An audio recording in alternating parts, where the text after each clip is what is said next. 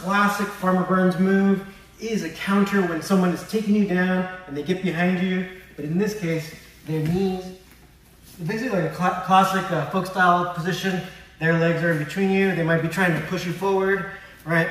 So his counter was this, and actually this is something that I really want to show you because it's also taught in Wigan, so the home of catch wrestling in England.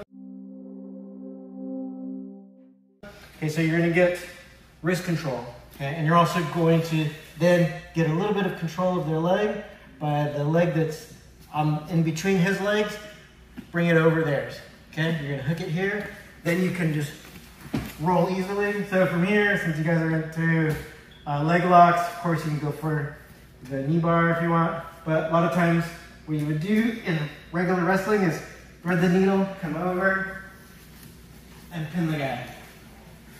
Okay? This is good to show from this angle here. Here. Right, so quickly get it, defend, right, get the leg over. So come on.